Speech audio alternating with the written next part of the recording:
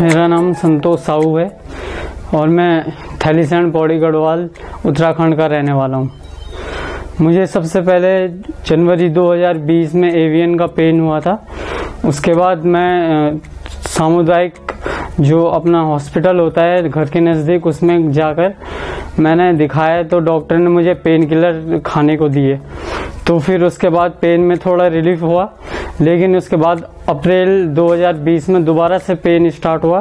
फिर उसके बाद मैंने दोबारा से दिखाया वहीं हॉस्पिटल में, तो उन्होंने दोबारा मतलब दर्द मारने की दवाई और पेन किलर दिए खाने के लिए, तो उससे दर्द ठीक हो गया था।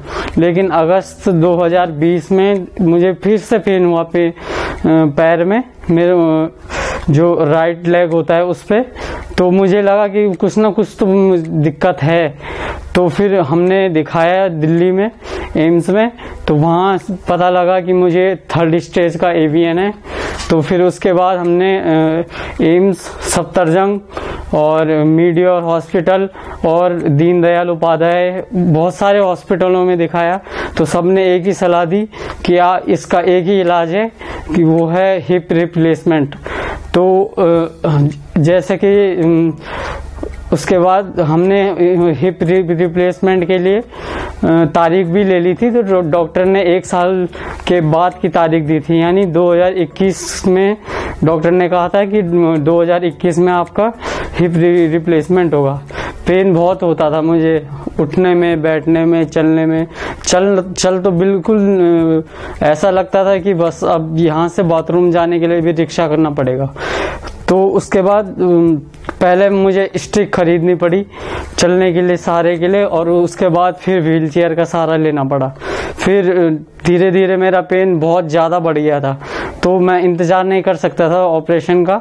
तो फिर मैं YouTube के माध्यम से मुझे डॉक्टर हरप्रसाद का पता लगा। जो मैंने फिर कुछ लोगों से बात करके, जो यहाँ से ट्रीटमेंट ले रहे थे, उनसे बात करके पूछा कि क्या ट्रीटमेंट है, कैसा है। तो उन्होंने मुझे बताया। फिर मैंने डॉक्टर को फ़ोन किया कि ऐसी ऐसी बात है, मुझे 3rd स्टेज का AVN है। तो उन्होंने कहा कि कोई दिक्कत नहीं है, यहाँ पर लेज़र के द्वारा ट्रीटमेंट होता है।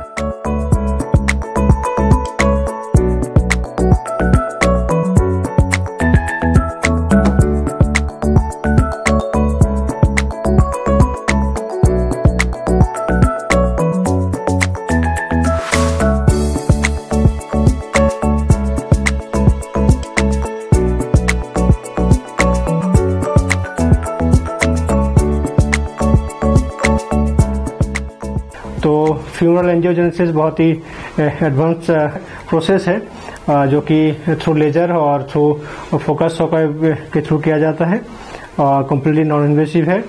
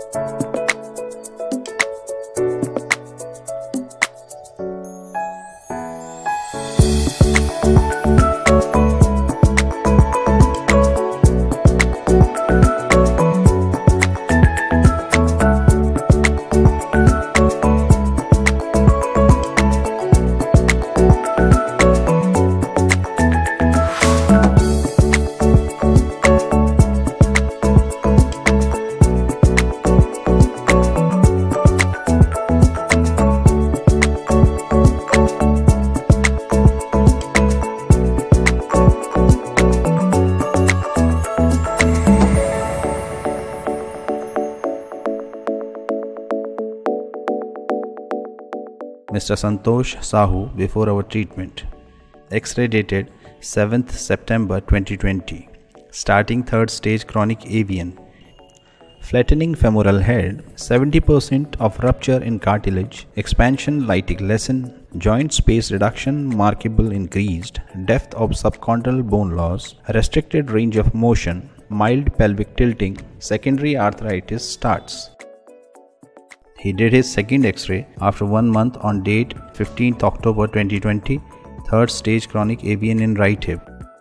Irregular bone head, 90% cartilage rupture, lytic lesion, collapsed femoral head, necrotic bone, restricted range of motion, pelvic tilting, secondary osteoarthritis.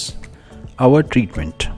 We start his treatment according to recent X-rays. We started our treatment with pulsed Nd:YAG laser with quantum radiofrequency and orthospec ESWT. We did his 15 to 20 treatment sittings in 5 months. Mr. SANTOSH SHAHU after our treatment.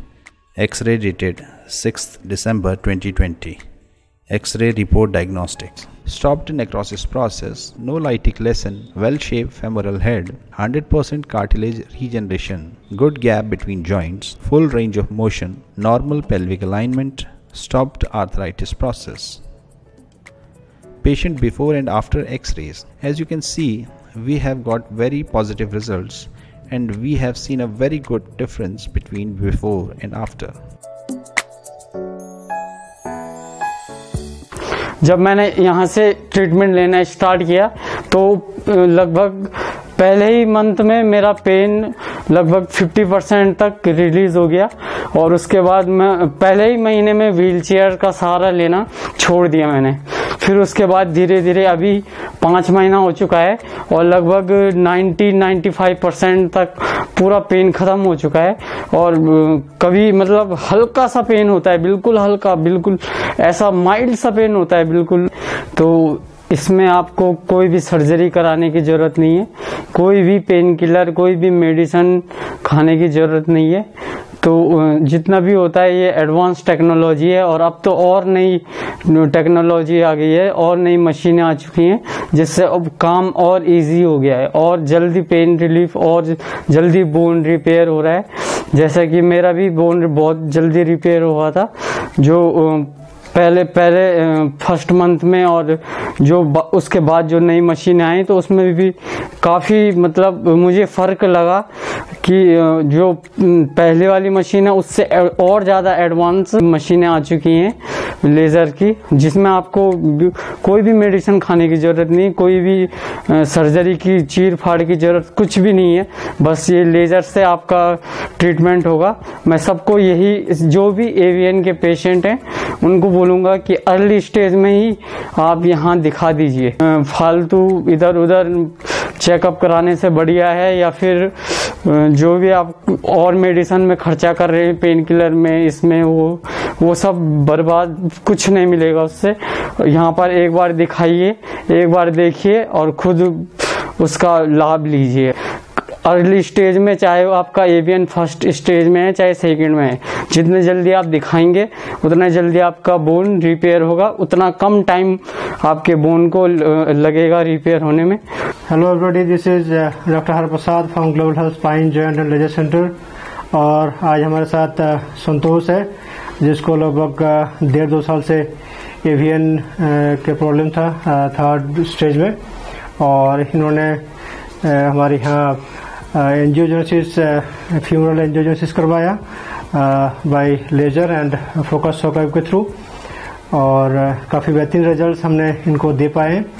इनको काफ़ी दिक्कत था पहले चलने में, joint के movements में, और इन्होंने काफ़ी जगह दिखाया और सबने ऑपरेशन के रिकमेंड किए थे। तो अभी इनका लगभग 5 मंथ का ट्रीटमेंट हो गया है और काफ़ी बेहतरीन रिजल्ट्स हमने दे पाए। बोन काफ़ी अच्छा रिपेयर और रिजनरेट किया है और ऐसा कोई जॉइंट पे दिक्कत नहीं है। पेन मैक्सिमम लगभग 95% तक सबसाइड है। कभी कभार पेन अगर हुआ तो हो जाते हैं, ऐसा कोई दिक्कत नहीं है। ना तो कोई इसमें इंजेक्शन की जरूरत पड़ता है, ना तो कोई मेडिसिन लेने का जरूरत पड़ता है, और कम्प्लीटली सेफ है। तो are you satisfied with this treatment? Yes, बिल्कुल।